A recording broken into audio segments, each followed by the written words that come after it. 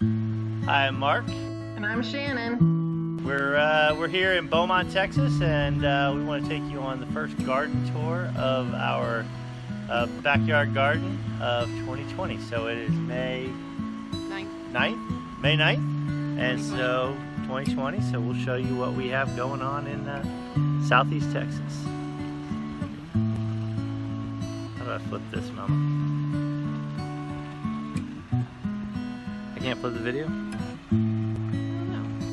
Okay, so what we have going on over here is we've got a trellis with cucumbers growing on it. There's a gate and pathway there, so you can see the cucumbers. We have 16 in a basket in the house that we've picked in the last 2 days, and I think we're gonna get a lot of cucumbers here for some time. Over here are our potato plants. First time doing potatoes. Unfortunately, we've had some caterpillars eating our plants. I've been picking them off, but this week I was not paying attention, and they got us good. You gotta stay on those caterpillars. Let's see if I can find one. Show you who's destroying my garden. So you gotta stay on them. They can eat. Little guys, they can eat a lot. Look at that. They just tore it up. We got a strawberry patch over here. Haven't really been getting a lot of strawberries. I'll tell you, a lot of you in Southeast Texas, we've struggled with the critters getting our fruit, but the plants look great. We had these in a raised bed on the other side of the garden earlier, and we moved them over here this year, and they turned out really nice. So we have a zucchini? It's either the zucchini or the squash. I don't know. Which one's Squash. And a pot over here that our friend Liz gave us. It's looking good. We think we need to take it out of that pot, give it a little more space. So its sister lives over here. I know. But we planted this one in the ground, and you can see we're starting to get some fruit. Shannon did come out and fertilize with a paintbrush. We have some eggplant back here in the corner. It's coming along nice. Our jalapenos are looking good. This is the only one that survived that we planted from seed. These are all store-bought, and they look good, but they're not as tall as that one. And then we've got all of our tomatoes. We did some, I would say, some heavy pruning today. To open up the air. There was just a lot here. You can see we've got a lot of tomatoes in here. We got some little guys there. We got these pretty round ones here. We got a couple back there. We got some. These, I think, They're Better Boys. Better Boys, yeah, are gonna be ready to turn. And I think these little ladybug tomatoes, let's see if we can point. Here we go. They grow out on this little stem like that. I think these are so cute. So these are gonna be little tomatoes. We'll see how those turn out. We've got a couple of those going back here. So the green beans have been producing a lot of fruit for us. Yeah, you can see some good looking beans.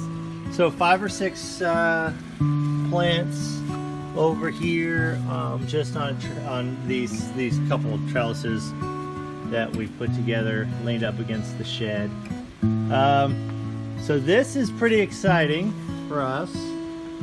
First time ever planting sunflowers, and I don't know if you can see. Shan, go stand over by that. You can see how tall these are in a bit of a raised bed, but holy Christmas. And that tall one still hasn't gotten ahead yet. It's not turned towards the sun. So we're excited about that. But We've had this one just opened up yesterday. And then this guy's been out for a week or so, and he's starting to look a little weak. And then we've got our zinnias down here looking nice. Oh, we didn't even show our marigolds. So we've got a bunch of marigolds down in here, planted near our tomatoes. And somebody said we should plant them in with our tomatoes. We didn't do that this year. We planted tomatoes over here and marigolds. Next year we may actually have the marigolds interspersed and maybe give a little more space for our tomatoes. I think I crowded my tomatoes a little bit. Onions coming in here. They're looking really nice. Down in here you can kind of see how big they are. They just look really good. I'm excited about that. So we'll let those grow. I think we got a couple leeks. I got a leek there and a leek here. I really did not think the leeks were going to survive. Didn't give them much of a chance. But we might have to be a little more patient. I may have planted those leeks early, and that may be why they didn't do well. All right, over here we've got our Tabasco peppers, and you can start to see maybe over on this one. Yeah, there's some right here. Oh, there we go. We got some peppers coming in. Oh, we got some good looking ones here, don't we? Yeah. So we got some Tabascos coming in.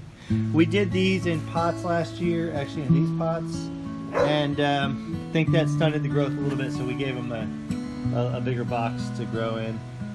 These 4 tomatoes were just Clippings. suckers that we clipped off, and we just threw in some water and they rooted. We brought them out, what, 2 weeks ago? Yep. Then on a warm day and stuck them in the dirt and came out that night, and they looked like they wanted to die. The next day they looked like they wanted to die. Then we had some rain come through, came out a couple days later, and I said, hold on, these actually look like they're still alive. So we've got 4 Tabasco pepper plants, and we've got way too many tomatoes, so we need to, I don't know what we'll do with all these tomatoes. Then back here we've got some more marigolds. Shannon's got some ferns, some herbs down in this basket, and then over here we just have a collection of flowers. And what is this, vine? That is oregano. And maybe some oregano down in here. No, I'm sorry. This is something? I think it's a chocolate mint. We don't know what it is. It's a type of mint, but it's not. Yeah, it's a mint. This is the oregano. Alright. Oregano and some mint. And Shannon made these lovely blue and orange owls this year. Those were a gift from her great aunt, and we painted them.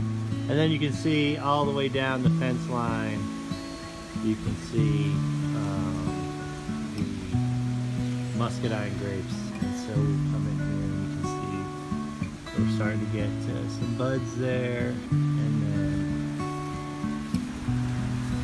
over here you can start to see some grapes and clusters. So these are muscadines, so they're not bunch grapes. They come in little clusters, and most of these will fall off, and you'll get a handful of 8 to 10 grapes will come in that little bunch there. So the garden is looking nice. We're pretty excited about it this year. All these raised beds and that fence and the arbor and everything are new this year, and so we're pretty excited about it. All right, so thanks for joining us on our first garden tour of 2020. Inspired by Roots and Refuge Farm, so we just thought we'd give a shout out to them. We do enjoy watching their videos on gardening, and helped inspire this garden here. So, thanks. Okay. Are you recording?